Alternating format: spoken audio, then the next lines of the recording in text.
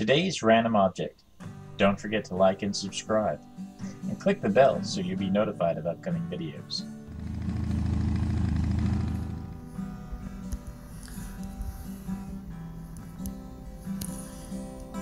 Although scarab amulets were sometimes placed in the tombs as part of the deceased's personal effects, or as jewelry, generally they have no particular association with ancient Egyptian funerary rites.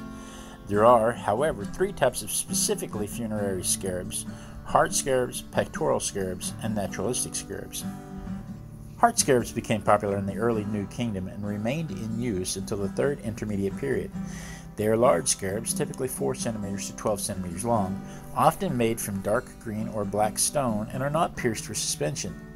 The base of a heart scarab was usually carved, either directly or on a gold plate fixed to the base, with hieroglyphs which named the deceased and repeat some or all of spell 30b from the Egyptian Book of the Dead. The spell commands the deceased's heart, typically left in the mummy's chest cavity unlike the other viscera, not to give evidence against the deceased when the deceased is being judged by the gods of the underworld. It is often suggested that the heart is being commanded not to give false evidence, but the opposite may be true. The Book of the Dead requires the heart scarab to be made of green nemehef stone, but a variety of green or dark colored stones were used. Heart scarabs were often hung around the mummy's neck with a gold wire, and the scarab itself was held in a gold frame. From the 25th dynasty onwards, large, typically 3 to 8 cm long, relatively flat, uninscribed pectoral scarabs were sewn, via holes formed at the edge of the scarab, onto the chests of mummies, together with a pair of separately made outstretched wings. These were mainly made from faience and glazed blue. The association of pectoral scarabs appears to be with the god Khepri, who is often depicted within the same form.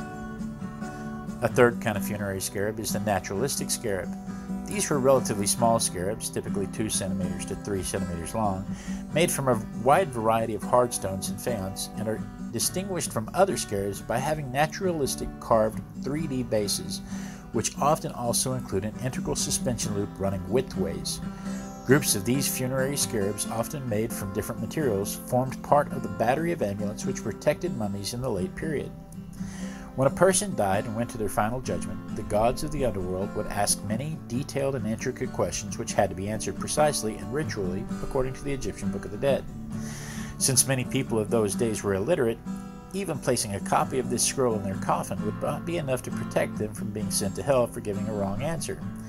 As a result, the priests would read the questions and their appropriate answers to the beetle, which would then be killed, mummified, and placed in the ear of the deceased.